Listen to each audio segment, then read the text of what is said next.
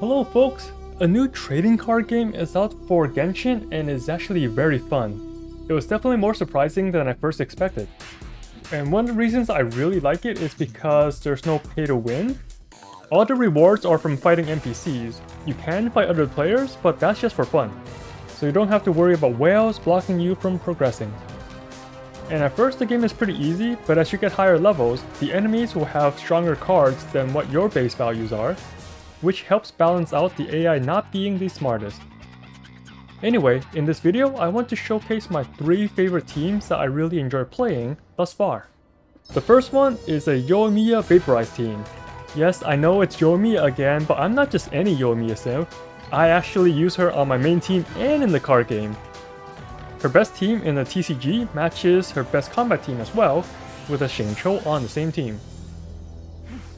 And for the third slot, you want Mona or Barbara.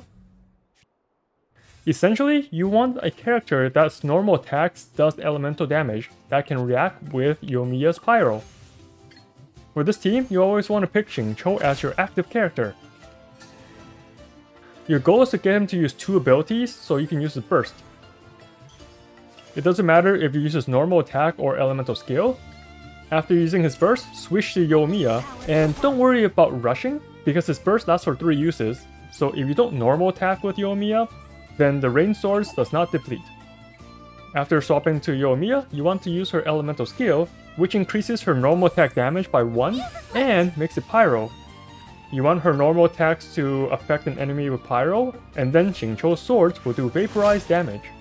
In this game, Yoimiya's E lasts for 2 normal attacks, so take your time planning those out. Your next goal for this team is to use Yoimiya's burst, but you don't want to use it right away. You want to use it at the beginning of a turn.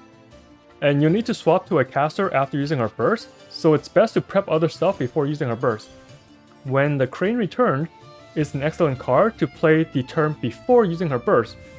This card lets you pull your energy in an earlier turn, so you can have the most amount of elemental dice ready for the all-out attack. Yoimiya's burst is different than the rain swords. It doesn't last for a number of uses, it lasts for 2 turns. So the more normal attacks you get out in those 2 turns, the stronger your team will steamroll. Yoimiya's burst is going to cost 3, switching will cost 0 or 1, and then your caster's normal attacks will cost about 3 each before buffs. Other support cards that can help out is Ellen, who will reduce your normal attacks cost since you'll be using it more than once, and there's some food items to help reduce the cost even more. The reason that this is my favorite team so far is because the damage is constant. After you use Xingqiu's burst, you do a lot of damage with Yoimiya's Vaporize, and then Yoimiya's burst adds a lot of damage to your third character's reactions. So once you set this up, you steamroll for the whole fight. The second team I like does automatic elemental reactions. This team consists of Fischl, Sucrose, and Ayaka. The game plan for this team is to have Fischl summon Oz right away, and then switch to Sucrose and use her burst. Both attacks from Sucrose will swirl enemies, so you get extra damage along the way.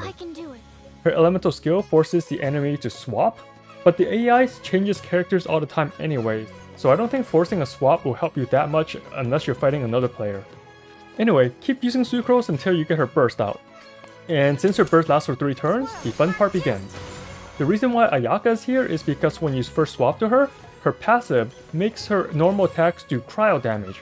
So on the turn you swap over, try to land 2 normal attacks to get some extra Superconduct in. And Superconduct is a very good reaction since it does extra damage to the active enemy and both standby units.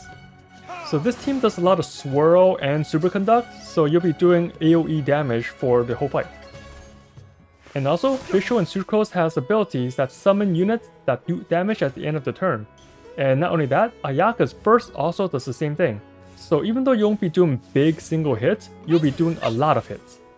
And usually by the time you get enough energy to use Ayaka's burst, the enemy is pretty much dead.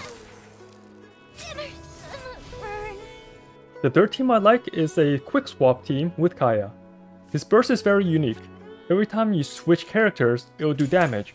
And so far, no other characters have something similar to that.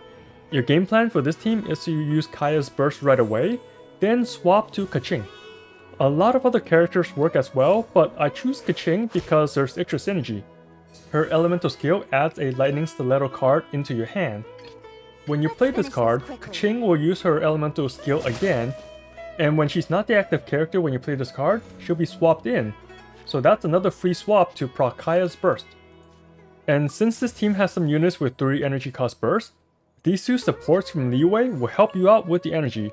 Both of them will give you extra energy at the end of your turn, so it will speed up your burst, and Kaching's burst hurts a lot.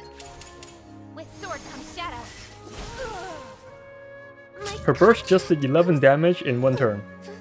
And to make swapping even cheaper, you can use the Dawn Winery location card to reduce the swapping cost to 0 once per round. So those are my 3 favorite teams so far.